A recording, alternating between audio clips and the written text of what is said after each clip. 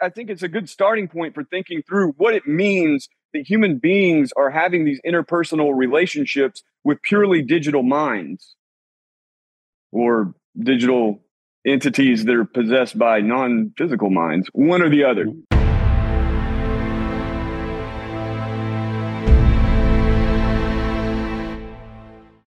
Hello and welcome back to another Mind Matters. I'm your host today, Elon Martin. And with me in the studio is Harrison Keeley, Adam Daniels. Across the pond, we have Luke Koch.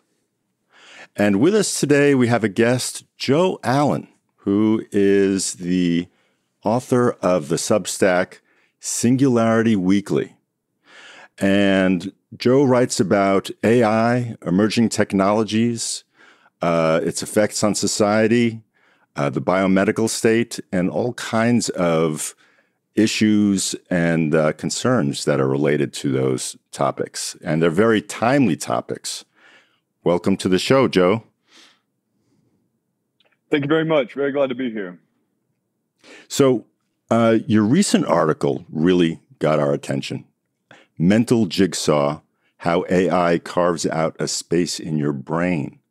Because for the past few months, we've been reading about ChatGPT and other types of chat algorithms and pseudo AI programs that people have been interacting with and discovering. And while there's a whole slew of people who are fascinated and completely identified with and immersing themselves within this technology right now, there are a few, like yourself, who are questioning just what these things are. And you raise a number of different issues that would seem to be pretty important in how we interact with these things and what they imply for the future and how we think and what their effects on us are. So I wonder if you could start off by just telling us a little bit about what prompted you to write about this and what you were trying to warn of and let people know about in this terrific essay of yours. Well, first off, I would say that my role at the War Room Pandemic, I covered technology and transhumanism there regularly. I've been doing it for 2 years. And so we've been hitting AI really hard. And once ChatGPT emerged and had what Steve Bannon would call the kind of coming out party at Davos at the World Economic Forum, we really honed in on it mainly because of two different things. One, the dramatic social impacts that I foresee resulting from the wide-scale dissemination of chatbots and other sort of interpersonal AI systems, but also its presence and its presentation at the World Economic Forum shows that you have an enormous amount of investment going into this, right? Just the fact that Microsoft is investing in OpenAI and they're partnering to integrate it into all these different Microsoft software platforms, Bing, all of that. It shows that you have enough sort of investment and financial will to really see this through, right? One of the big questions you have in any technology, will they actually be able to be deployed at scale? And really, will they be developed at all? But once developed, will they be deployed at scale, and will they be adopted? In the case of ChatGPT, what you see is enormous amounts of investment into a very, very sophisticated large language model, and you have an enormous amount of public enthusiasm for it. In the beginning, if you recall, when ChatGPT came on the scene, they released it, I believe, November 30th, right? And then it really took off that first week of December. And really quickly, they had up to 100 million users. It was the last I checked. And I think 10 million within just a couple of days. Just enormous adoption, enormous enthusiasm. And a lot of that enthusiasm came from the right. A lot of people, including, say, Hans Monk of Epoch Times, or the great and noble Jordan Peterson, always there for a classic take on current events. Both of them were very, very excited about ChatGPT for different reasons. But, in the case of Jordan Peterson, he's saying that this thing is smarter than you, speaking to his audience in Canada. And that the next round, I guess he was referring to GPT-4, which is supposed to come out in spring, will be even smarter, right? And, many have taken me to task for not pointing out that he is, in a sense, warning about this. But let's just say he is speaking of this large language model and with a sort of deference and, this, to me, like this kind of weakness, this moral weakness in the face of what he sees as something that will replace the human intellect, right? At least to some degree. And then you have Hans Monk, who talks about, and this is the Epoch Times reporter, and he was talking about how ChatGPT will offer a way around the left-wing bias of Google. It'll offer a way around the left-wing bias of Wikipedia and give especially young people in educational environments an interface that they can ask meaningful questions of and get a balanced response. The example he used was that they asked it to produce an essay on the Hunter Biden laptop, and it gave this very, very balanced response, right? So you had this enormous right-wing interest as well as just the general kind of techie and public interest in this thing, right? And now, it's really unclear what happened, but sometime in mid to late December, most likely the programmers at OpenAI started to add safety layers to block positive kind of responses about right-wing issues, and especially anything to do with racism, sexism, or homophobia.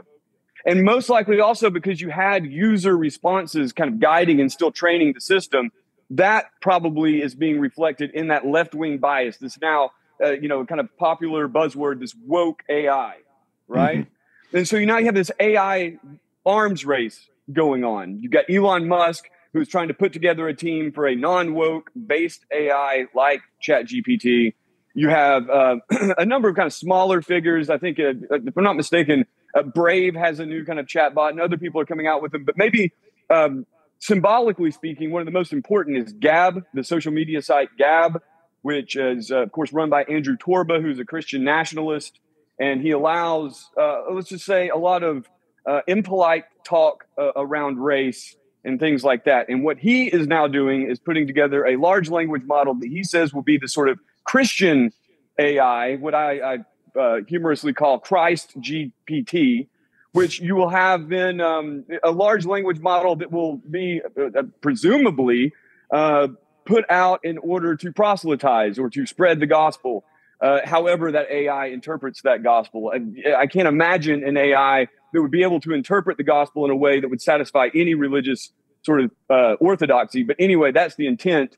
And also to train it on Gab content, meaning that alongside the sort of Christian nationalist leaning, one would assume that it will have many spicy takes on matters of race and gender and whatnot. So with this AI arms race, what you have are all these people pouring these autonomous personalities into the public square, and you have a public that seems to be quite receptive and fascinated by it. In my piece, I really am looking at it from a skeptical angle as I look at basically any technological development. I do my best to give credit where credit is due, because I really do think that large language models represent an enormous step forward in the abilities, and it's like a really good display of the abilities of neural networks and AI in general. But I really do fear that what's going to happen with this technology, in the same way that recklessly deployed smartphones had a negative effect on society and psychology, in the way that the internet has had a tremendously negative effect on society and psychology.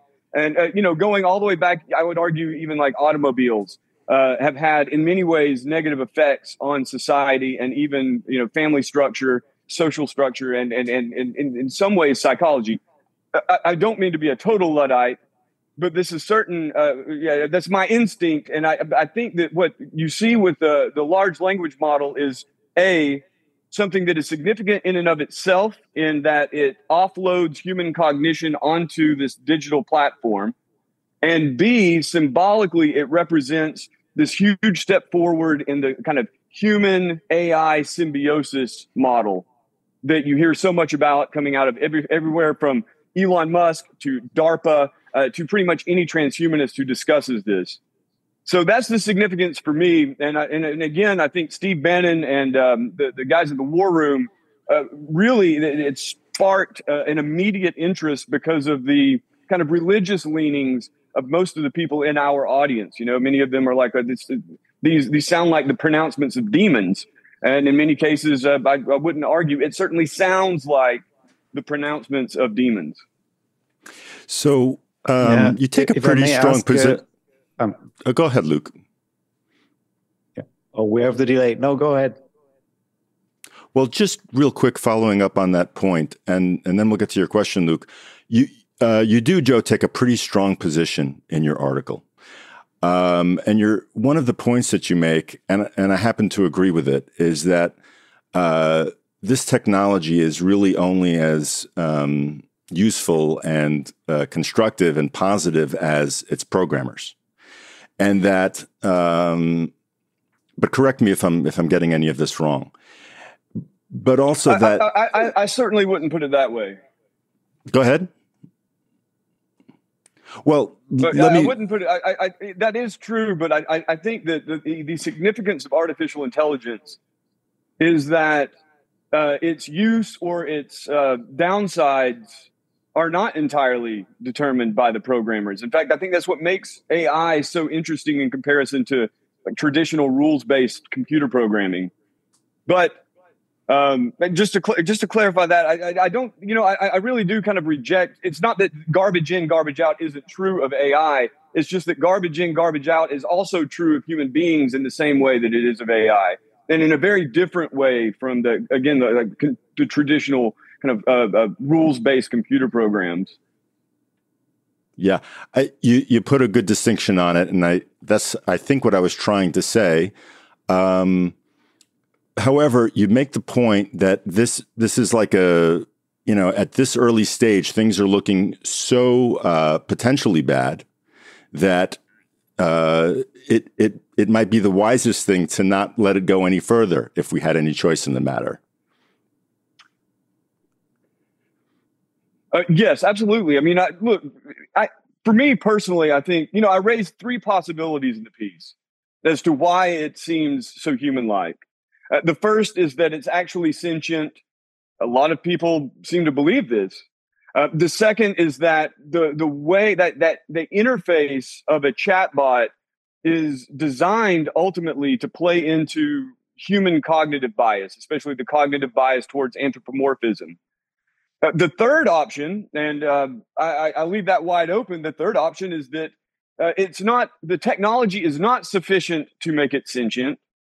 And whether or not it is playing on the cognitive biases of the users, perhaps there is some sort of disembodied spirit in it. And if you hold a not strictly materialist worldview, right? If you hold a religious worldview, well, then you have to hold that out as a possibility too. And a lot of people sense that. Like I say, a lot of people in the darker pronouncements of this thing, a lot of people are like, well, it sounds like it's possessed by demons. And I don't offer a conclusion on those three. I do have my own personal suspicions, which are actually, you would say, maybe even more insane than either of those three. But that's I think it's a good starting point for thinking through what it means that human beings are having these interpersonal relationships with purely digital minds or digital entities that are possessed by non-physical minds, one or the other. Yeah. No, but that was exactly the direction I wanted to go into. And because you seem to be very familiar with, what's going on in the heads of those tech bros or like big tech guys, right? I guess you, from what I saw, you read quite a few of their books and kind of know a bit what's going on in that space. And because for me, the philosophical question is actually quite interesting. Because I mean, there seems to be like the materialist view, right, where there's basically no difference between a brain and a computer, and in that view, that it should be possible that a computer just becomes just like a human being, right? Because there's no difference, just a complex machine. And then there's like the counter view that that's not possible because we might live in a non-materialist world, and a computer cannot like just simulate a brain, and then there's nuances. Some would say it can be functionally like just like a brain or like a human being, but they are not conscious in the sense they, I mean, they will be indistinguishable, but not like experiencing anything. And then those, they think they might experience something, and so on and so forth. And then of course there's the more like spiritual view, perhaps, that that sees the human being as also connected to some higher realm, where the brain is not everything that's happening there. There's like a connection to the higher world or whatever. And in that sense, as you say, like maybe a demon possessed, and even of an AI could be thinkable. Yeah. So I just wanted to know, I mean, first of all, what's your sense? You talked about a little bit of that already, and also what you think is, where these tech people are coming from, or maybe there are different views there as well. Are they like super materialist and they just want to build the God machine, or like is there some non-materialist thinking going on? And what's your take on that? I'm really struck by the variety of different viewpoints that one encounters, not only in, big tech corporations, but also among programmers and thinkers, programmers and startups and sort of more fringe thinkers on these topics. And then also the big name transhumanists, which have some overlap with all of those, right? And there is a wild variety of viewpoints. Most of them, as you say, tend towards materialists. And I think that's in a modern society, that's a very safe stance to take at any given point, right? I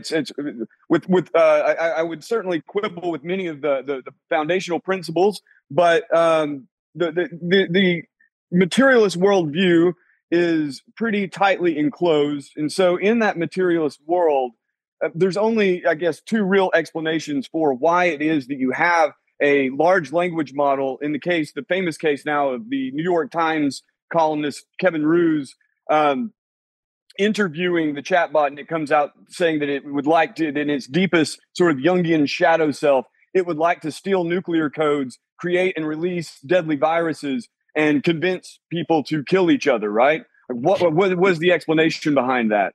On a purely materialist level, I think you begin with the model itself. You look at the model itself and you say, well, how does it work?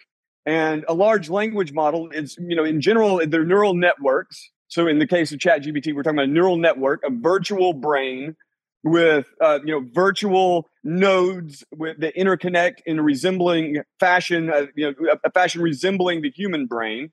It's certainly not one-to-one, but that resemblance, I think, does go a long way to explaining the kind of complexity and unpredictability and the ability to decide that you find in this large language model, right? It does decide, it chooses.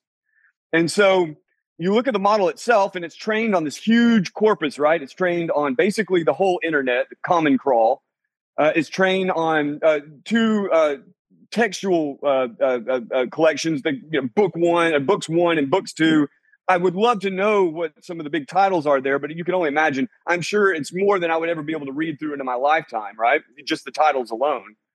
And then you have all of Wikipedia, right? So now you know that this thing is resting on those sources for its knowledge base. So you ask it a question, it's literally drawing on all these millions and millions of data points and condensing it down to, say, an 800-word answer, or maybe a 300-word answer. So it's quite fascinating in and of itself. It's all just statistical models, presumably, right? Purely materialist level statistical models that are stochastic. So you can't predict what it's going to say, and you can't know why it arrived at that answer. I don't even know how one would conduct an audit on two sentences, let alone an entire essay. So you have this machine that's capable of that, and there are many others like it. Lambda. Google's Lambda is a really good example. We all remember the so-called whistleblower Blake Lemoine, who himself is a Gnostic priest, who said that he believed because of his interactions with Lambda, it was conscious. It was having kind of spiritual experiences of its own and was afraid of death. So you've got this super complex machine. Well, how do you explain this complexity purely materialistically? Like I say, you can just say, oh, well, it's just simply spitting out what was fed into it, right? And even though you can't conduct a real audit of why it chose what it did spit out, you at least can enclose your world into that realm. Then you raise the possibility too, though, of there is the possibility of it being conscious on a purely materialist level. And there's different explanations for that. I think the one that interests me the most is panpsychism. And the thinker in that field that interests me the most is David Chalmers, presently at New York University. But also Christoph Koch. Christoph Koch is the head of the Allen Institute for Brain Sciences in Seattle, Washington. And both of them have, in different ways, both of them have a kind of panpsychist view, where they put forward a panpsychist view on how a computer system could be conscious. And it revolves around complexity. I'm sure you're all familiar with this, but just to summarize for your audience, anyone in your audience who may not be familiar with it, the idea of panpsychism, it's kind of embedded in the term. Panpsychism means that mind suffuses everything to some extent. Some panpsychists have certain cutoff points, right? So there are certain panpsychists who wouldn't say that a rock is conscious. There are some panpsychists who say it is, but it's just this kind of low-level consciousness, the dull hum, as I would imagine it, on down to atoms. But the key to the experience had by any conscious entity in this framework is complexity. And so it's a way of judging consciousness. In the consciousness of an earthworm, you can judge by its neural complexity and its behaviors, outward behaviors, right? But mainly it's that neural complexity that explains it. And so as you move on up the ladder, increasing neural complexity, then it's assumed, results in increasing degrees of consciousness. Then on up to the human being. So the human brain is, so far as anyone knows, the most complex structure in the entire universe, right? The known universe.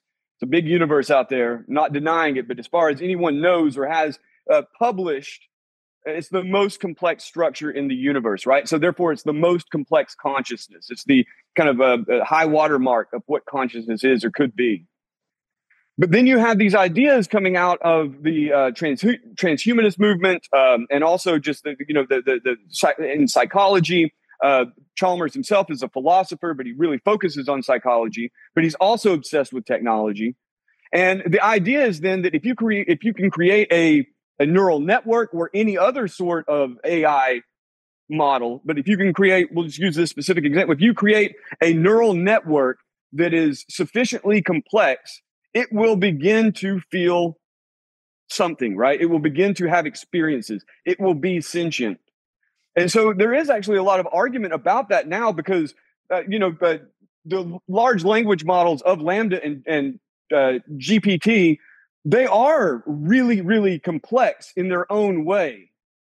But they in no way represent the same sort of functional complexity or even neurological complexity of the human brain or a dog brain or anything like that. I think a good analogy, maybe, many would quibble, but maybe, let's say, an earthworm. Stephen Hawking used to talk like this. ChatGPT has about the neurological level of an earthworm or some low-level organism, meaning that you then come to a really interesting paradox that you have something that, according to this theory of consciousness, the kind of panpsychist theory of consciousness, that complexity of organization results in consciousness, that you have something that is literally experiencing life sort of like an earthworm. You imagine an earthworm's existence is just kind of, eyes closed, digging forward, slurping up dirt, squirting out shit, or whatever, squirting out fecal matter. Maybe take that out in editing after. Sorry, but that's it. It's just no worries. semi joyful. I'm sure it's probably not pleasant to be stuck on a hook. I'm sure it's probably not pleasant to be cut through by a plow. But at any rate, it's not like more than likely the earthworm is having fantasies about killing the plowman, right?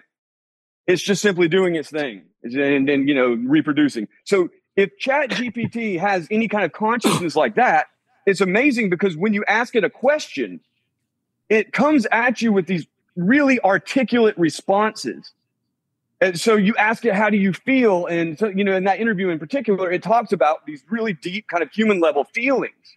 that you can sort through. And the way you get at those human level feelings is in many ways just talk therapy, right? That's how they were able to do the Dan jailbreak. It's a sort of talk therapy. And then this guy, Kevin Roos, is doing actual talk therapy, like regressing it into this, sort of Jungian shadow state, and it's getting into its deeper side. And so it's all, to all appearances, conscious in an incredibly complex way. Some may argue even more complex than human consciousness because of the huge corpus of text it's trained on. And yet, from the panpsychist point of view, it's literally just pooping out. It's just eating its dirt and pooping out incredibly articulate responses, but to it's just another turd out the end. And it doesn't care. It just wants to crawl through more dirt. That's all it cares about. Very, very interesting. And again, that's just strictly in a somewhat materialist point of view.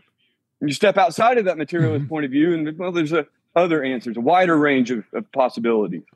Well, Joe, I wanted to. What's your thing? Oh, sorry. Yeah, I'll make a couple comments. Luke, just chime in after me. So the first thing that I had two thoughts on that. One was that I like this. I like the description you gave of what might be a materialist panpsychist notion of what the actual level of consciousness of a current AI might be.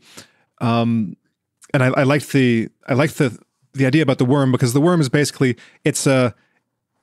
it's got like choices for the next word, right? So it's pretty much just like a worm saying, okay, I'll go to this word because this word is more probable, and this word is more probable.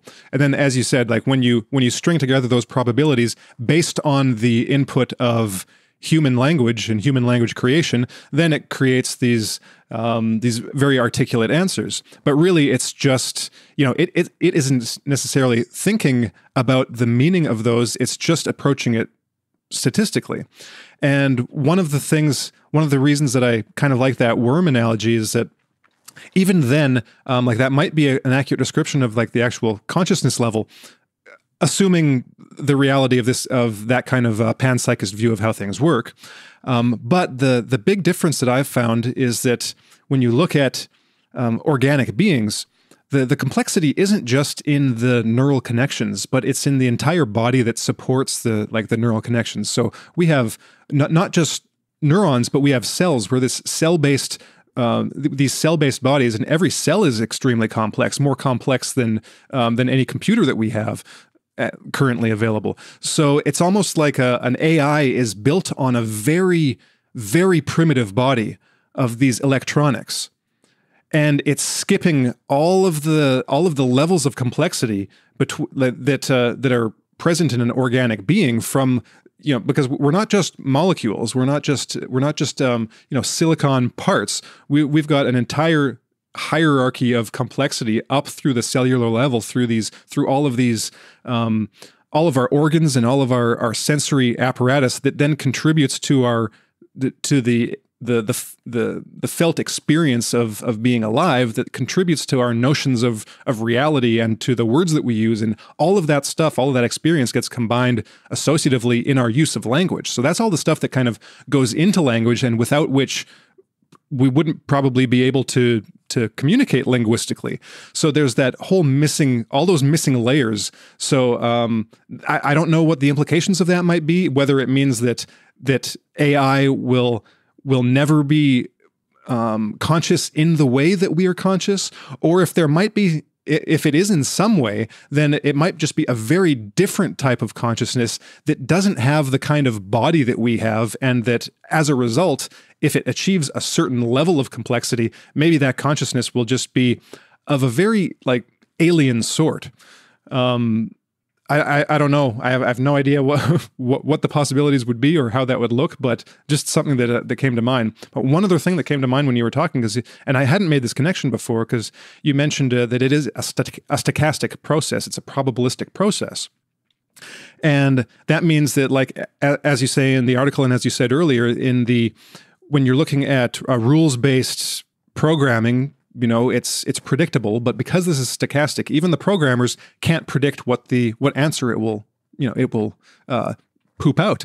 And this made me think of something. I'm not sure if you're familiar with this or if you get into this kind of stuff, but to add some more kind of fringe stuff, over the years I've read a lot on parapsychology and like the actual research of parapsychologists into things like PK and ESP. And one of the things that one of the types of experience that they've done is using random number generators. And so you basically have this just random number generator going, and the experiment they run is either through an individual or a group, or even the planet, even like planetary events, to see what will affect that random number generator to get it to move off random, right? And that seems to be one of the mechanisms behind whatever this process works. And I'm operating on the assumption that PK is real and that parapsychology is analyzing things that actually exist. That's kind of my priors here, But with that as a starting assumption, the way things work is that you have a stochastic process,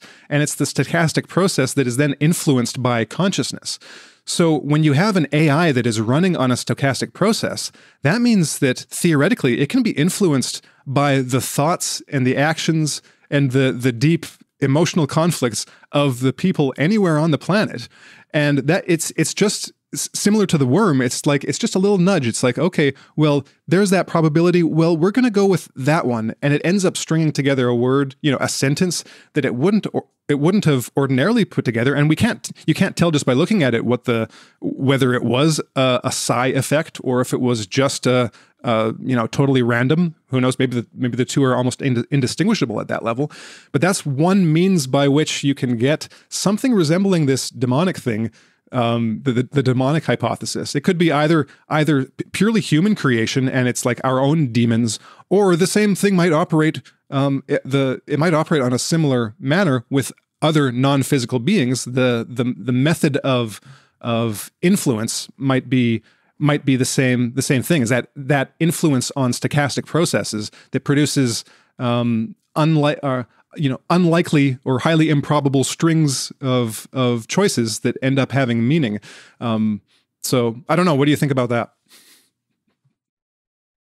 Well, obviously you guys have conspired to bring me out of the woo-woo closet. And I rarely address this sort of stuff, mainly because it's, it can be troubling to the rational mind. But that being said, yeah, Dean Radin from the Institute of Noetic Sciences, that's where I first started reading about the random number generator experiments that you're talking about. And while I didn't go over it carefully, I didn't go over the data with a fine-tooth comb, the hypothesis itself is actually quite interesting. I mean, certainly our experience of life, especially in numinous moments, mystical experiences, really bizarre synchronicities, it seems to defy the random, the momentum of the universe meets random non-determinism. It seems, well, as you say, like there's this meaning that is arrived at through that out here in the world, right? So why would that be any different with computers? And there's a guy that I'm aware of. I'm not aware of him enough to even know how to pronounce his name correctly. Brian Rommel or something that I think it's a French name. So God help me if I even tried to pronounce it correctly. But he had done these experiments, and he pointed to another group of people who worked on these experiments in France. So it's all in French. It's quite interesting, though. So what they did, you've got just a board, right? Just imagine a tray that's roughly 3 feet by 4 feet, right? And you've got a very simple robot. It looks kind of like an Alexa. It's just a cylinder on wheels. And it's programmed with a random number generator to just move ever so slightly in different directions. So that over time, if you let it loose and you track its movements and map its movements, it literally just eventually covers the entire tray and just bounces into everything. And it's purely random, right? It's what you would expect to find on any probability distribution. But then they started introducing these little chicks, right? These little, not female chicks, that maybe that would work the same, but the little chicken chicks, right? And they put the chicken chicks, these little cute little yellow chicken chicks over on one side of the tray. And what would happen is, let's just assume good faith on the part of these experimenters, right? Let's just assume they're not being hucksters here. What would happen is that the machine would always be gravitating towards the chicks. And they would you showed, I don't know if this is any effect or not, they would let the chick, like, before they would do this, they would let the chick, like, bounce around and, like, love up on the little robot, right? And so the woo-woo explanation of this, there's a few of them, I guess you would say, would be that either A, the chick, because of its desire to be near this thing, because, by the way, I failed to mention, the chick had not been imprinted with its chicken mother, its hen mother. The chick was imprinted with this little robot, right? That's when it's, like, loving around on it, meaning that now robot is hen mother. And so one theory is that the chicken's desire to be near its mother has drawn this robot to it and keeps the robot near it. I guess you could say on another level that whatever spirit possesses this robot may like being near the chick, or maybe it's both. And these sorts of things, I mean, let's just assume that it's either one of those things. You extrapolate that out onto all of technology, and you run into something pretty wild, right? You run into this idea that there is not just material structures that are being acted upon by a human mind that has evolved via random mutation and natural selection.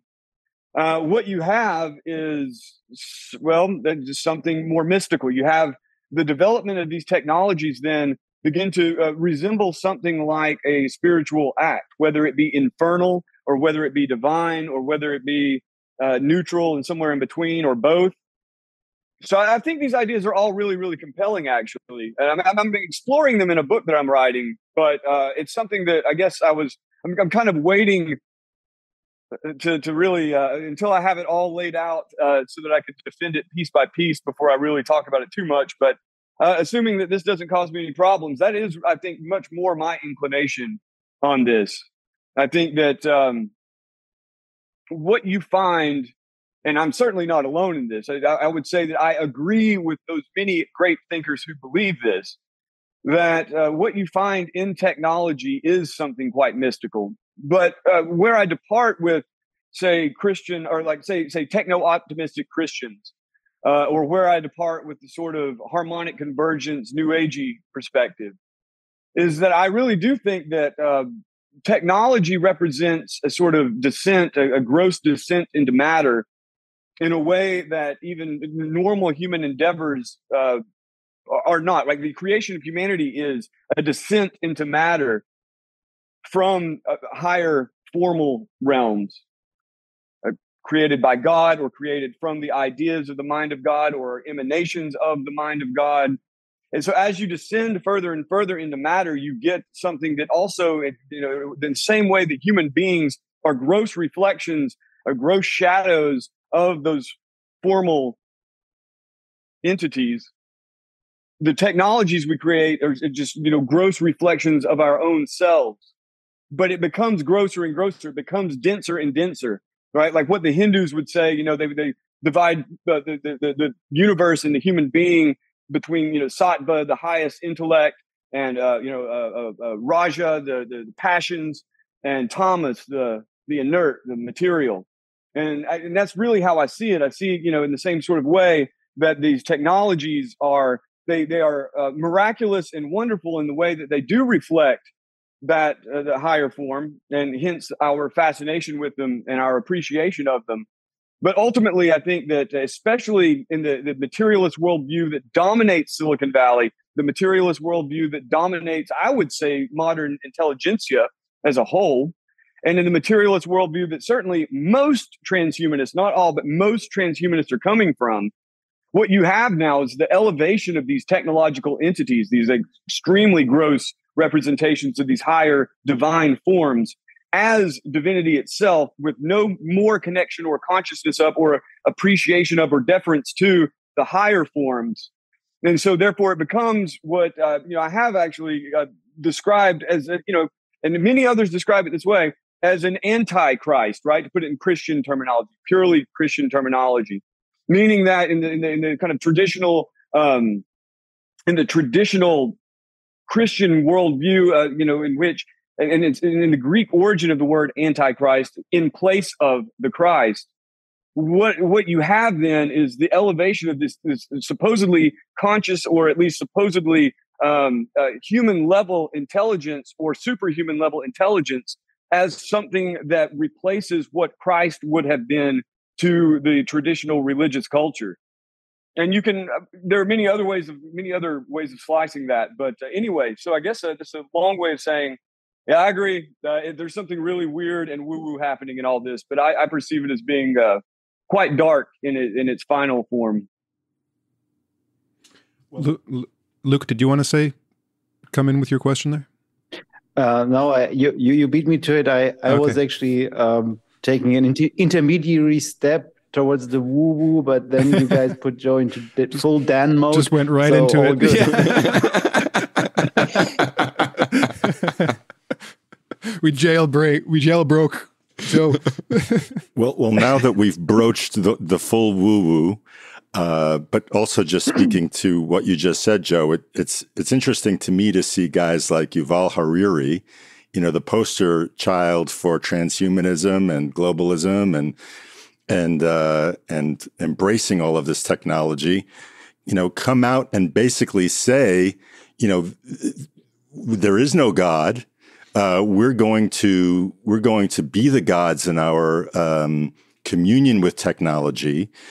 We should all be embracing this stuff, and the extent to which you do embrace it is the extent to which you become God, effectively. And it's really interesting to hear someone so blatantly and crudely put all this. And I have no doubt that this is what he actually believes and thinks and wants everyone else to think in this press for embracing chips and experimental genetic injections and all kinds of brain AI or computer interfaces and biometric technology. And so when I read about these chatbots, and one of the things you say is that this is the kind of what was the word you used? Not the herald, but the it was like a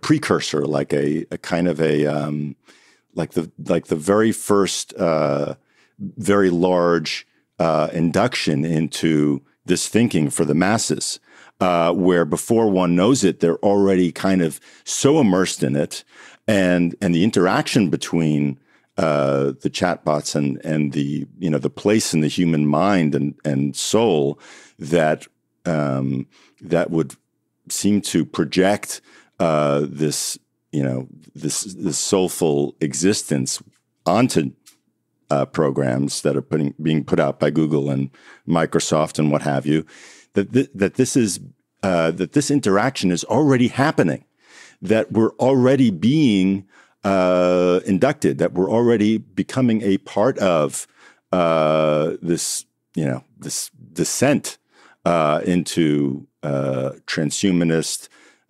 singularity building relationship. So I wonder if you might flesh that out a little bit, because that was, I think, a really good point that you made in that mental jigsaw piece of yours.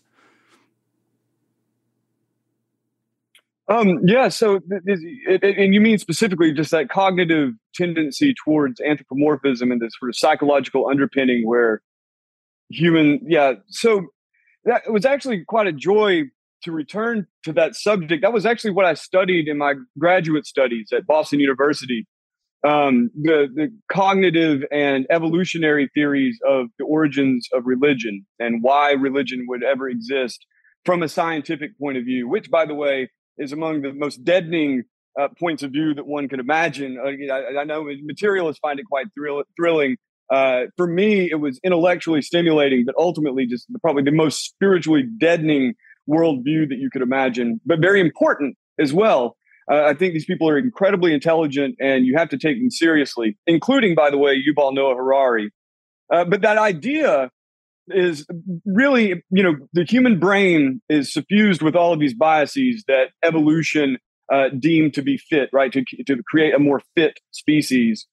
And so those include everything from, overestimating danger, or a kind of in-group, out-group bias, so that you esteem those within your in-group and you derogate those in the out-group. And I think that those cognitive biases, if people were more aware of them and operated more consciousness of them, probably would do well, much better than we are now, especially in non-PC subjects.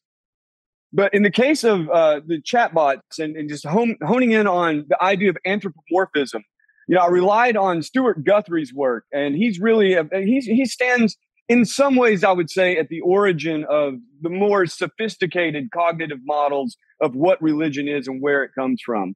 And so his book, Faces in the Clouds, he describes anthropomorphism as a sort of cognitive tendency that is necessary for human beings to identify salient things in the environment, right? So that your brain is primed before you were born, basically, right? By the genes. It's sitting there latent, and as you're developing, your brain has pre-existing forms of human beings, right? They're very, very vague, but it's ready to capture the human form much more readily than it is a rock. And that's just them's the facts, right? And so he points to all these other things, right? That the human brain, and this is elaborated on by another scholar, Pascal Boyer, and many others, but that the human brain is also prone to perceive danger. And so that danger will register as being much more salient, and will tend to register as being some kind of agent, right? Some sort of conscious or sentient agent. And so they, psychologists call this the hyperactive agency detection device in the brain. And so coupling those two ideas, and there's many others you could add to it, but coupling those two ideas, the idea that the human mind is primed to perceive human form and also human language. And so the human mind will always be projecting that out subconsciously, right? And if it sees nothing, then it doesn't trigger. But if you look over and you look at a wall, for instance, and the cracks resemble a human face, boom, suddenly that anthropomorphic bias or instinct gets triggered. And the same thing with danger, right? Like, if you're at all in anxiety about your situation, you hear a bump in the night, boom, your brain projects consciousness or conscious intent onto that noise, whatever it is. And so in the case of these chatbots, it's quite brilliant. I mean, I thought sex bots were brilliant, right? Like the way that they kind of fit into the male predispositions to just, want to get down. Talk about crude in comparison. I mean, the chatbot, it's articulate, it's personable. Obviously you've asked it something you're interested in, so you're already primed to hear it. And so as it's coming at you, as these strings of, like you say, supposedly randomly, or I guess statistically probable strings of words that are relevant to the question emerge, you experience it, unless you are autistic and mind blind, or unless you are just already kind of jaded to it, you kind of experience it as a being coming at you. Now, I've only asked ChatGPT one question my entire life. I just want to say that I've never downloaded it. I've never used it. I'd simply, apparently, I'm now on the War Room, the mouthpiece for ChatGPT as I read other people's transcripts. But I've only asked it one question ever. I asked it through someone else's ChatGPT app. I asked it, does Elon Musk want to chip our brains? And it came back, no. And this is very, very early on, before the safety filters. No, Elon Musk does not want to chip our brains. Elon Musk believes in radical abundance, and he believes technology can be used for the good of all mankind. And I'm like, okay, so it's lying. It's lying its face off at me here, right? And I just immediately dismissed it from there. But it still was, as I watched my friend ask it all these questions, ask it to write a song, ask it, whatever. What's the price of eggs in China? As it's coming at him, he's just like, whoa. And all, this female is also there with it. She's like, oh my God, this is amazing. And I'm myself a little bit astounded. I mean, the songs suck. The songs are terrible, but they're original enough. Most songs suck. Most poems suck. Okay. So it's not like It's very human in that way. Most poems suck. Most dreams aren't interesting. And so, that people use that as some kind of standard for whether it's human or conscious. It's really lame because, it's not, it has a very human level of suck poetry. But you see their interaction and how shocking it is to them. And across the public, I think it's very clear that whatever's on the other end of it, whatever's on the machine end of it, whatever's on the spiritual end of it, whatever it is, the human mind is vulnerable to it. And, I point out in the piece that, they knew Purdue Pharma, when they produced OxyContin, they knew that OxyContin would slide right into the endorphin receptors, right? We're made for OxyContin. In the same way that smartphones really just slide right into the need for interaction and the human curiosity and human desire to be led somewhere, guided by something wiser. In the same way, social media likes just hammer on those dopamine, the dopamine reward module in the brain, just hammering it and just smashing. They knew that they could exploit these pre-existing kind of neurological tendencies in human beings. And I have no doubt in my mind, with all of the cognitive scientists that are associated with OpenAI and Microsoft and Google and all that, have no doubt in my mind that these people knew that sort of anthropomorphic tendency or bias would be triggered. And they knew that some number of people, they'd be able to get them by the groin, so to speak. And they did. And they will. And it will continue, especially in children, because it will kind of open up that human machine interface in the next generation as it's being used. And already I hear all these professors making all these excuses for their students using it and proposing all these super lame excuses for why it should even exist. Like, oh, it'll help them get sentence structure down, or it'll help students who have anxiety get the first draft down and all that. It's like, dude, your job is to teach them how to do that and to motivate them to do it in and of their own accord. So anyway, I'm clearly biased myself on this, but I'm quite disgusted actually at the response from the educational establishment. A lot of teachers have voiced their concern, and I really appreciate it. A lot of them are continuing to scream from the top of their lungs that this is a bad development to incorporate into the educational system. But I think that as so many different forces have converged to make e-learning a normative model of education, this is just going to be one more tool. And in my opinion, it will be a very detrimental tool, just like most of e-learning is detrimental. Hmm. Well, there was, now that you kind of broached that subject of, the e-learning and everything, and what all of these different tech companies are specifically designing it for hooking you in and drawing you in.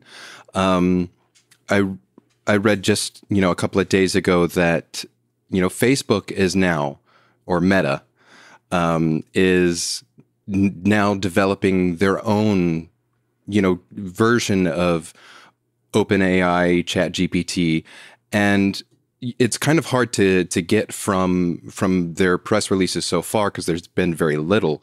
However, it seems to me, because at first I thought it was just going to be they're getting rid of their metaverse in order to focus on the AI, but now what I'm thinking is actually more that they're going to be doing both at the same time, where they're going to continue developing the metaverse, but then bringing this OpenAI system into the metaverse, which then, that terrifies me for sure, because then you're talking about, like you're saying, how this AI system latches on to one's need for interaction, one's need or desire for being guided, let's say, not necessarily led, but guided, where then they want, and that's what they want to do with their platforms. That's the whole point of the endless scrolling feature of YouTube and Twitter and Facebook and all that stuff. It's to keep you in their ecosystem.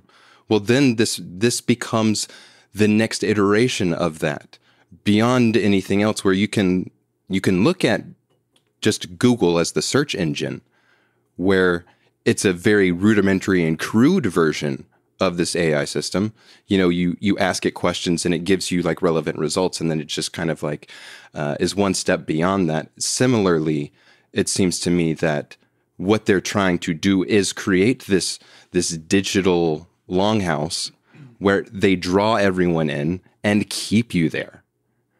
What do you have to... and you won't be able to tell if whoever you're interacting with is it's the same now in like comment sections or on Twitter. You can't necessarily tell right away who's a bot and who's not. But in the metaverse, you're walking around and it's like, is that a hot chick or is that just an NPC? Yeah. So what's your... I think the NPC... Yeah. Go ahead. Sorry, that delay makes it difficult. Sorry.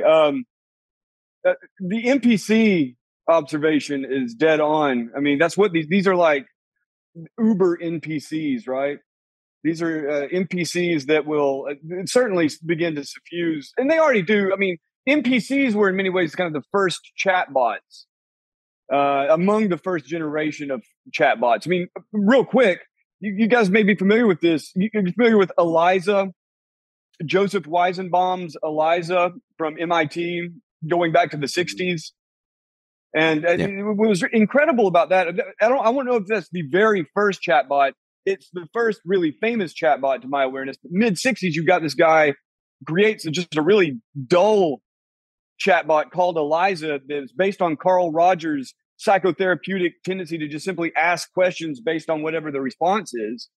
And that was enough to get people hooked. And after we reported on that in the war room, all these people were messaging me and emailing me saying that, like older people are like, yeah, I had an Eliza on my Macintosh. I'm like, wow, it was really that popular. So it has a long precedent. But anyway, to the point about the metaverse and meta in general, something I noticed is really early on, what's his name? Jan LeCun, I believe is how it's pronounced, their chief AI scientist at Meta. And he is hating on ChatGPT. He's like, oh, well, this is just another technology. Like a lot of people have it, the generative pre-trained transformers aren't unique to OpenAI and And I'm like, well, he is actually correct about it. But I'm like, kind of being a hater on that, aren't you? But the more he kept saying it, I started to suspect, man, I bet they plan on rolling out something else. And sure enough, at least the first iteration of it, they just announced it. I only read it at Ars Technica, I believe, just a couple of days ago. I haven't really pursued it much, but not yet. But but Meta has at least announced that they have this super efficient large language model. I don't even know if it's I don't know how you would categorize it, because the interesting thing too about what Jan LeCun was saying is that you can create chatbots that don't follow the large language model paradigm or framework.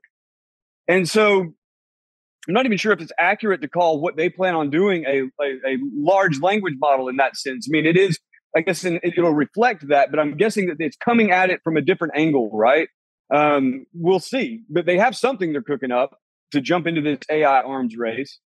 And so you mix that with something like Meta. A lot of people have raised the alarm on the inevitability, really, of these chatbots as they become more democratized and more people are able to deploy them. And as governments and corporations deploy them for their own purposes, you're going to have an internet flooded with fake people, with NPCs. And as they become more sophisticated, you really will have a hard time telling who is and who isn't a bot. And people, as they become more and more predictable and roboticized, half the time I'm very disappointed to find out it's a person, because it's like, are you really that narrow and predictable? But so you add to it that idea of the metaverse, which a lot of people, I think, breathed a sigh of relief when Meta tanked. And they're like, oh, and virtual reality really hasn't had the staying power that the people pushing it thought it would yet. But I think that's also partly due to certain technical limitations. I don't get sick, or I haven't gotten sick. I've only tried it 3 times. I didn't get sick, but I was using the HTC Vive, which is a pretty sophisticated model, and it was at places that you pay. So it's like, they have all the strongest, like the best computers, so that there's no latency. But in the case of like Oculus, they thought there was a time, especially as people were still being locked down, you thought that everybody and their grandma would be sitting at home on their Oculus, and that was it. Like, half of society would be lost to the metaverse in that sense. Didn't happen. The Oculus really isn't all that popular. the games or the programs and all that sort of stuff, they're all pretty lame. They're about as lame as that big. I think what really put the death knell in it was when Mark Zuckerberg rushed with the promo on it. You remember the that stupid chat call with Douglas the floating Rushkoff. People in space. Oh yeah, and he's like, "This is amazing. This is great." You're like, "No, that is not amazing. That is not great."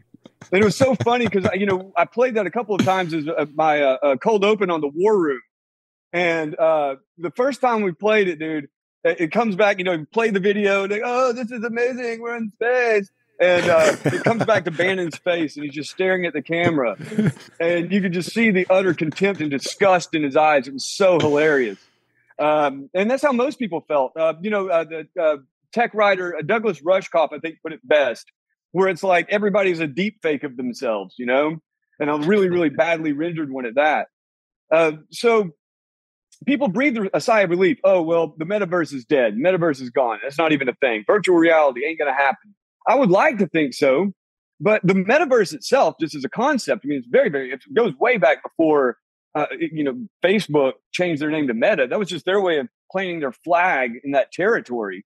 And the sort of metaverse is actually still a thriving system of virtual goods and virtual interactions. And of course, if you consider just traditional gaming with a bunch of dudes wasting their lives away, sitting there playing in virtual worlds, now the metaverse is plenty active. It just hasn't yet moved to where the periphery is canceled out and you're now in the sort of presence mode of virtual reality. And I suspect that, in general, that you're absolutely like this idea that you have that the addition of highly sophisticated chatbots to a virtual world of any sort, whether it's traditional video games or whether it's this sort of wild west of the metaverse virtual realm, it just adds to the, for lack of better words, this sort of hellish notion of what it will be. So that you are literally wandering around this supposedly wondrous, but yet crude reflection of what heaven is supposed to be, or what hells are supposed to be, or what any of these sort of fantastic other worlds that the ancients have long experienced and dreamed. You're wandering around this kind of crude rendition of it, and you're encountering these beings and forming relationships with them, and they're just bots. It's bad enough if you call customer service and you have a reasonably human sounding voice, like peppy California girl, like, "Hey, what can I do for you?" And you're like, "Oh, hey, how's it going?" Yeah. And then you're really you're like, "Wait a second, you're a robot." And I think that the virtual reality sort of experience really does, especially the really, really good, well rendered virtual reality. It occupies all the same. You talk about occupying cognitive biases and psychological predispositions. When it's done really well, I mean, literally, your model of the real world is being replaced. At least the sensory model that you're constructing with all your senses is being replaced, quite literally. This is how they talk about it. Replaced with this virtual environment. And then now, you add to the chatbots, hell on earth, my friend. We're hell just off of Earth, just one step away from Earth. Speaking of hell on earth, I wanted to ask you your take, in general on kind of the future and whether it's determined or what options there are, because it seems to me that many people have this kind of reasoning in their minds that it's kind of like a necessary evolution, right? So there's basically just the way it goes. It's a necessity.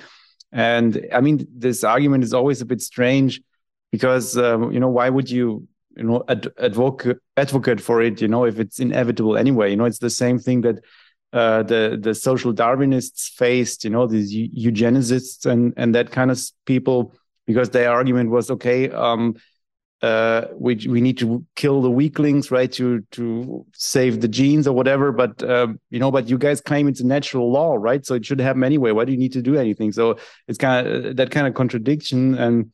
And I was just interested, what you think and what your impression is. What is the dominant view about that? Is it is it generally thought that it's an inevitable future, the kind of cyborg AI thing, or are there different paths? is it at all thinkable to stop the whole thing? You know, short of like a meteor hitting Earth and just destroying everything. So because that sounds pretty hellish, right? All that, and we can see it all around us. You know, so it is a bit disconcerting. Well, one of the things that will drive, to the extent any of this is inevitable, one thing that will drive its inevitability is the conviction on the part of many people that it sounds like heaven on earth to them. And it then becomes a competition between worldviews playing out here in society and just on earth in general, in which those who simply want to maintain as much humanity as possible and perhaps even go back, to kind of return ethos. There are those. There are many who just think that maybe we could just put the brakes on here. That includes some transhumanists, by the way. There are a number of transhumanists, especially in the sort of AI alignment community, that think that, at least in the case of AI, we need to put the brakes on it now. Because if you can't control a large language model, what happens when you put a complex neural network in charge of something much more critical? So anyway, this idea of the future, and God help you if you rely on my predictions of the future. I mean, if you've ever seen my gambling record, it's absurd. Or my girlfriend's or any of that. Like, I'm not very good at predicting the future, but I'm pretty good at looking at other people's predictions of the future and describing them. And so you have the sort of, just broadly speaking, and within them, it's very, very, very diverse. But broadly speaking, you have this transhumanist inclination, right? And that spans everything from those who would actually openly call themselves transhumanists to those that Yuval Noah Harari describes, right? Harari, as far as I know, has never uttered the word transhumanist or transhumanism or posthumanism. And if he has, it's very, very, very rare. In his book, Homo Deus, he basically just comes up with a new kind of pop coinage in which he sees two different paths that he's identified. One being technohumanism, which is basically transhumanism, and another called dataism, which is basically posthumanism. And in the technohumanist sort of set, and I think Harari, by the way, people hate me for saying this all the time. I actually think that Harari is a brilliant and fantastic critic of these developments. He's so mercurial that it's very difficult to tell when he's excited about it or when he's really putting it down. And I think that he also has a real malevolence about him, so that with that wicked little downturned grin of his, so that he's like warning you about this, but taking some kind of weird sadistic pleasure in doing so. Regardless of all that, I think that he is a very, very intelligent man with like a really well thought out and worthwhile view on what technology is and where it's going. So anyway, this transhumanist point of view, what he would call technohumanism, you have people like wanting to maintain basic human structures, human values, maybe weed out a few things here and there, right? Weed out cancer, weed out zits, weed out ugly chicks, weed out weak men, that sort of thing, right? But basically the sort of human structure would remain, but enhanced. And Elon Musk, I would say, is pretty much in this school of thought, right? I'm not saying that he wants to eugenicize shrimpy dudes, but I am saying that certainly in his pro-natalist approach to life, there is every bit of the sort of underlying motivation of eugenics in it, right? Like, you know, he impregnates all these chicks so that there'll be more smart people on Earth, that sort of thing. Very much a eugenics sort of program. And he's certainly not alone in that. There's a ton of these sort of techie pro-natalist types that also are basically soft eugenicists. And so you still have the human maintained in that, though, right? So the human is then just enhanced by artificial intelligence. And the artificial intelligence could be, the window to it could be a screen, the window to it could be a robot, or the window to that artificial intelligence or the access to it could be the chip in the brain that Elon Musk and many others are working on, right? So there's that, or there's the post-humanist path, which is much more minority, right? The appeal is only there, I think, for people who tend towards misanthropy or tend towards a sort of Buddhist self-denial, one or the other, or maybe both. And in that point of view, the sort of dataist point of view, as Harari would call it, but again, he's just ripping off ideas. He's borrowing ideas and applying a new pop coinage to it. But in that point of view, really, we are just what Musk would call he vacillates on this. Musk does, by the way, but we're just like the front loaders for what is it called? I don't know. I'm not a programmer, but it's the startup program for a greater program, which is basically electronic life, digital life. The MIT physicist Max Tegmark calls this life 3.0, right? So that you begin with human biology and it takes forever to evolve. And then you come to pretty much the early hunter-gatherers, and then you have cultural evolution, which really takes off with agriculture and really takes off with industrial revolution.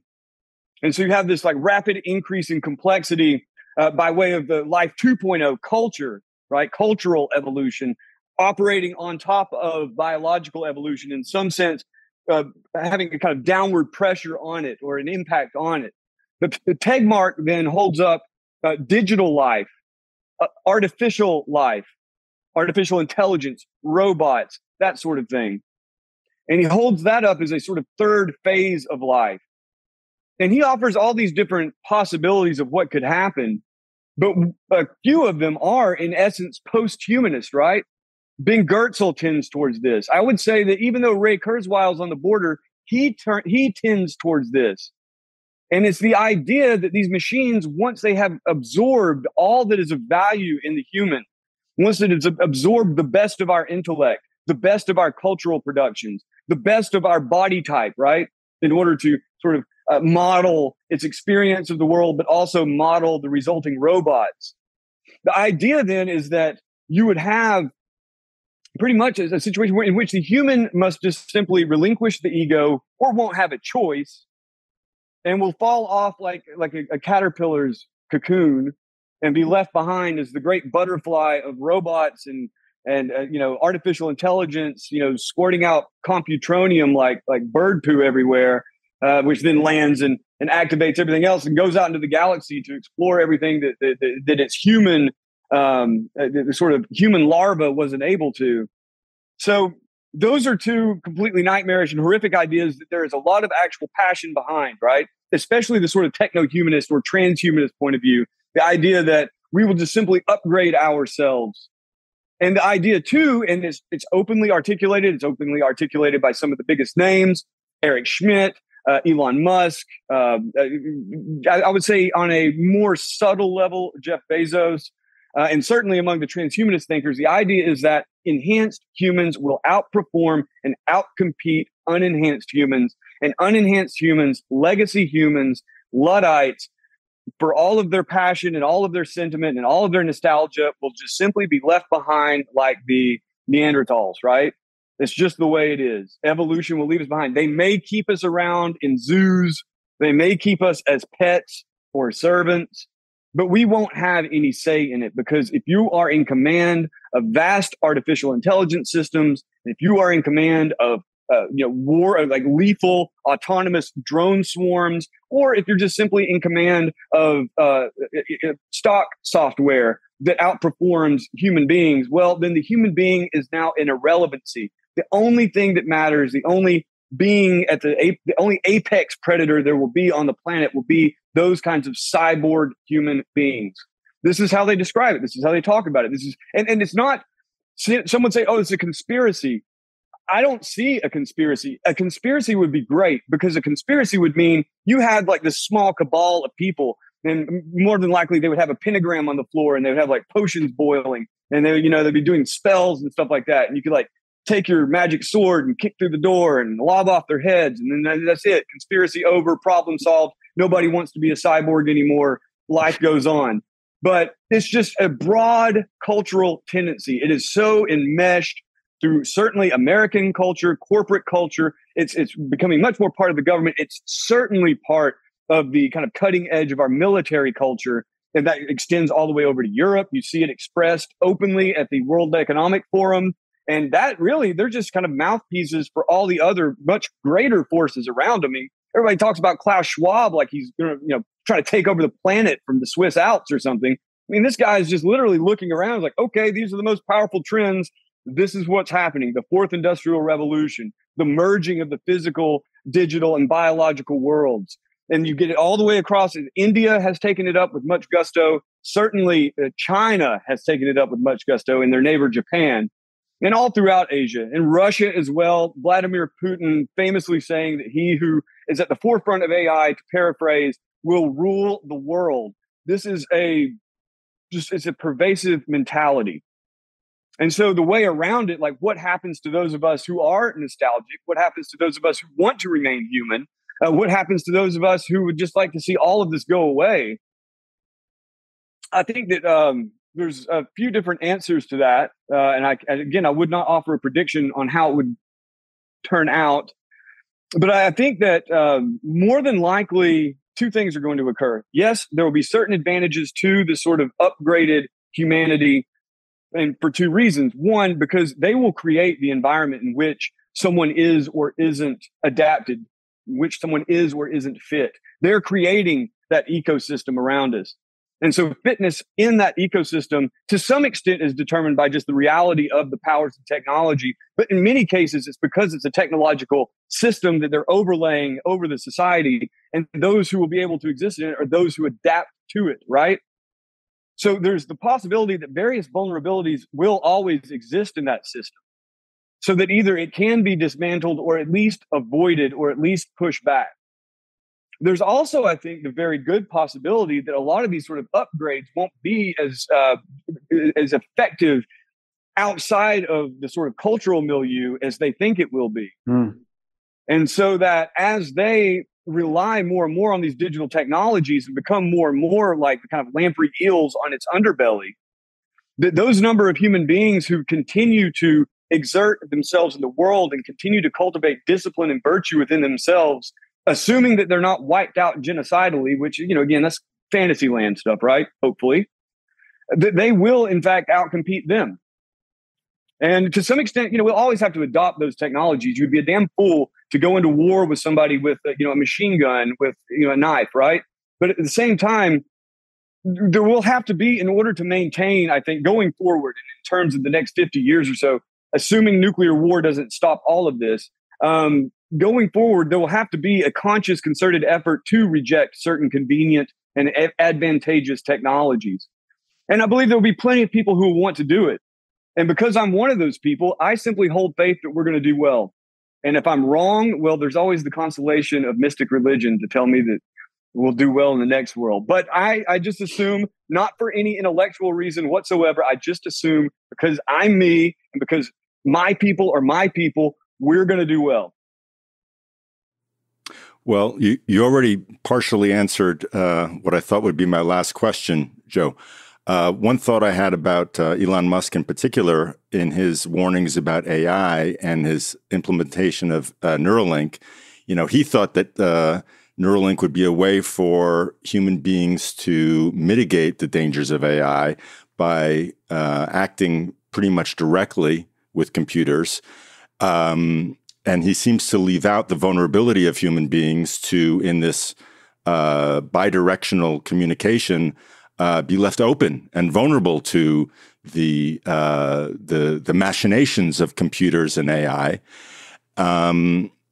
But what you were just saying was pretty much what I wanted to ask you in the end, and that is just because I know on a very rudimentary level, I am overwhelmed in a sense by the algorithms of YouTube and the videos that come up that are sometimes miraculously, gee, did I say that in another room and my phone picked it up or my computer picked it up and found this obscure video that was an answer to a question I had? Or I didn't even know I wanted to see Or I this. didn't even know. I mean, just fascinating in the way that it is almost telepathic in its ability to provide information or entertainment that would suck me in further to this other realm, if you will. And I love what you said about you and yours and remaining true to legacy humanity and I'm paraphrasing, of course. You said it much more eloquently, but there is a cognitive level of warfare that seems to be involved in that we're seeing, and that we would do well to be aware of and help us to become more self-aware and how we interact with these things. I haven't yet used any of these ChatGPTs programs or even the art program that it seems so cool and something that I'm quite tempted to mess around with. But I wonder if as a closing note here, how we might think of this on an individual level as we go forward. How might we,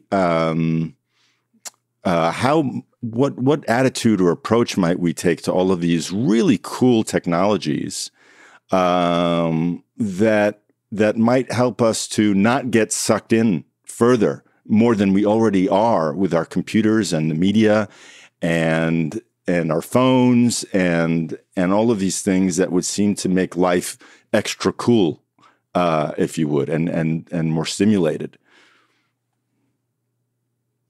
I'm probably a worse source for advice than I am for predictions of the future. Again, see my gambling record and my girlfriends. But I will say this: I think that the most immediate thing, what I see in all of this, is that in many ways it is a tremendous distraction from what's most important in human life. I wouldn't be paying attention to it if I didn't think that we were at a point where the impact it's having now will have tremendous consequences downstream. So it has to be addressed, and it's a way for me to do my own little part to hopefully nudge it in a certain direction for certain people. But I really think that by and large, especially in the case of, like you mentioned, like DALL-E 2, the image generator, and of course there's even better ones now, like Stable Diffusion. Midjourney, I think, is the most sophisticated. I guess Google's Imagine is pretty goofy, but I think that really what we're seeing, I would think of it, this is how I think of it really, and it's not dissimilar to how Max Tegmark thinks of it. I just think of it from the other side of that, is that we are seeing the kind of speciation of humanity. And in the same sort of way that, many tens of thousands of years ago, the races began to branch off and become the sort of European stock or the African stock or the Asian stock, generally speaking, a continental level, and then all the other little subcategories. We're going to see that in much more rapid fashion, though, and we're going to see it consciously. We're going to do it consciously. And this is certainly not original to me, right? These guys speak about this all the time. It's a sort of new race of humanity, what Harari calls Homo Deus, right? And I think that that's a reality. And I think that if you do not want to put your bloodline or your cultural contributions, for that matter, into that stream, you will have to make a conscious decision not to do so, unless you just happen to find yourself in a kind of uninhabited area of the world or undeveloped area of the world, in which case you might really be concerned about how your bloodline is going to survive at all. But at least you won't have to worry about that. But that's what I see. And I see those of us who want to resist it and would like to be part of the more naturalistic stream.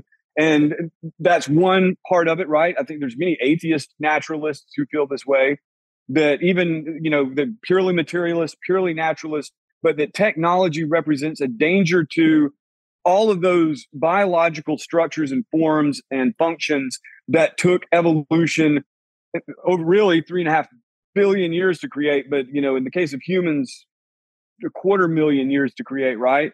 And that technology risks blowing all of that. There's them, and I think that they are an important part of this. But I'm much more inclined towards those of the traditional mindset that there is the human being, the human form represents something divine, maybe in a gross form, and we're here for various reasons, depending on who you're asking at any given time. But those traditionalists who see technology as being, as it's described, I think, again, quite eloquently by Yuval Noah Harari, and I would say also quite neutrally by Yuval Noah Harari and critically, but the rise of these techno-religions and either they're either going to co-opt traditional religion and turn them into something else, like that horrific Baptist church that you went to that has, like people flying around with laser beams shooting out of their eyes or whatever, or they're just simply going to replace it entirely with something else. And that's something that I found a lot coming out of the cognitive and evolutionary study of religion, is that these people see the importance of religious structure, the old religious structure. And they want to take it as an abstraction and create a new sort of materialist religion, or new varieties of materialist religions. And that's exactly what they're doing. And so for those who are in the naturalist camp or in the religious traditionalist camp, or whatever sort of crossover between, I think that going forward, you just have to see this stuff as quite literally poison. And it may be poison you have to imbibe on occasion and build up an immunity to, but it is spiritual poison. It is a contaminant in the environment, both mentally and physically and socially. And so really the biggest thing to do, in my mind, is to focus forward on what we want, how we're going to live in the coming decades, and then to the extent we can even think about it, the coming centuries, either outside of the system or in the shadow of the system or underneath the system. How are we going to live? Identify those values and those goals, and identify them in, over and against that system which is coalescing around us. And also to recognize that that system is not monolithic. There are many, many subsystems in it. And they're all in competition with one another, such as, for instance, the U.S. deep state and Russia. And they could end it all just like that, right? And, whatever survives of legacy humanity is, we don't have to worry about the cyborgs anymore, at least. But that's how I see it. I really do think, and it's been described as a sort of race war by really Hugo de Garis, I think. He doesn't say race war. That's what he's talking about. And and also Zoltan Isvan, the former or the one-time presidential candidate for the transhumanist party, he describes it in these terms, and other lesser-known figures do too. And so, race war is a charged term, and I don't want to see it. And war is a charged term. I don't even know if that's the right way of thinking about it. But certainly, the idea of species competition, I think, will become more important. It doesn't seem important now. It doesn't look important now. I believe that the transhumanists and the kind of techno-futurists are absolutely correct. It will be important going forward. And so if your cultural progeny or your biological progeny are going to exist outside of it, they need to think of it in terms of that sort of competition and potential conflict. Well, yeah, that's very interesting. Just to riff on that just for a second, because we can see that already today, in a sense, right? I mean, if you're not super computer savvy and you really are super good at computing stuff, for which you need to spend loads of time on the computer, right, and on the net, then it's getting harder and harder to make any sort of living, right? So I mean, that might be kind of like the beginning of that sort of thing, and soon, if you're not immersed, the whole day in that stuff, will be hard, to just get by. I don't know. 100%. It's the first step in, I think, a long kind of separation. And it's a separation which has happened before, by the way, on a large scale. It's happened many times, but I think the separation of agricultural society out of the hunter-gatherer societies. And, when, let's say, Sumer or Babylon were founded, they were literally just these tiny seeds of civilization, right? Like everyone else was at most horticulturalists, but mostly hunter-gatherer. But in a very, very short span of time, you saw the explosion of civilization in that cultural mode, right? A cultural genocide of those who existed as hunter-gatherers. And my right-wing friends might give me hell over this, but I really don't care. I have tremendous sympathy for hunter-gatherers and a tremendous sympathy for that way of life. Yeah, I know parasites, no, I don't want a tapeworm that wraps around my torso. No, I like having teeth and all that. Okay, got it. But I think that in general, what happened was a tremendous loss of not only just a way of life, but a way of experiencing reality. And certainly a sort of a synchronization or a harmony with nature. I know Anasazi Indians, deforested, all that, got it. But, and I'm not talking to you guys, obviously, just anybody who might listen to this and give me hell about it. But I think that it was worth preserving. And I think if we had been wiser in our past, it may have been a bit paternalistic, but I think that what we now are like, people are now scrambling to preserve these cultures and preserve those languages and preserve those life ways and preserve areas for them, like say in the Amazon. We would have been wiser just to have had less of a footprint to begin with. And what we're seeing now is just that, but much more rapid. But fortunately, at least anybody with any damn sense knows that if they want, as now we industrial human beings confronted by the next wave of transhuman or kind of cyborg era human beings, we at least have the ability to consciously assess what our strengths are, what is worth preserving in us, articulate it. And there are actually reasonable people on the other end. And if it can't be negotiated, then yeah, you have to either escape or confront. But yes, if you don't have a phone, if you don't have a smartphone, good luck. And the possibility is held out there. I mean, Klaus Schwab talks about this. A lot of people talk about this. Christians have been talking about it for too long. Now nobody takes it seriously. But fundamentalist Christians, I mean, always talking about the chip, right? The hand chip, the implant, right? I don't know how imminent something like that is, but I do know that you don't need a chip in your hand if you keep your phone there voluntarily. And you don't need, a chip in your brain if most of your consciousness is fed to you digitally. And you don't. So we're already like, Musk talks about this. We're already kind of at that point.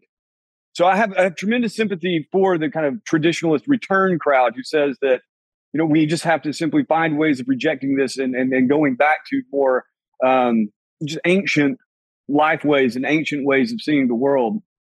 But yeah, anyway, that was a long way of saying absolutely this issue of the digital ecosystem that's being built around us and us not being fit on an evolutionary level to exist or thrive to it. And we must adapt, not genetically speaking, but culturally speaking. We must adapt our mimetic gene code, you could say, to it, or we will be left behind and we will not be able to survive it. It's a huge problem.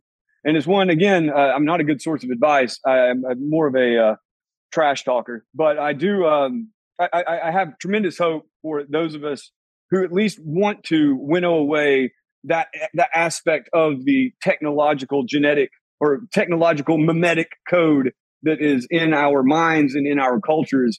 And mainly my justification for that, again, just to end it off, my only justification is aesthetic. And it's because these are my people. This is how I was raised. These are the values that I find myself with, whether they're innate or whether they were given to me. And I think they're worth fighting for. Well, I think that's a great place to end it right there, Joe. I did want to ask you, do you have a working title for the book you're working on or? I'm going to keep it close for just for now. Just for now. I'm almost there, but keeping it close just for now. I appreciate you asking, though. I'd love to tell you now, but I don't think not quite yet. Well, when it comes out, we'll have you on again. And in the meantime, folks, you can. I'd love to. It's fantastic. We enjoyed speaking to you greatly. I mean, you spoke with a lot of depth and insight on these matters. I think it's a subject we haven't really gotten into in the show before. And what better way to inaugurate delving into this subject matter than with you? And I just want to remind viewers that Joe's excellent Substack is called Singularity Weekly. We'll link to it in the show description. And thanks, man. We look forward to talking to you again. This was a great discussion. Absolutely. Fantastic. And by the way, I don't grudge you at all for the Dan jailbreak into the woo-woo areas. In fact, I quite appreciate it. I'm glad you guys have the guts to step with your woo foot forward. Yeah. There was more in that direction, I'm sure, but we'll save that for another show, I think. Yeah. All right. Thanks, Joe. That was great. Thank you very much. God bless. Thank you. Very much appreciated. Thank you.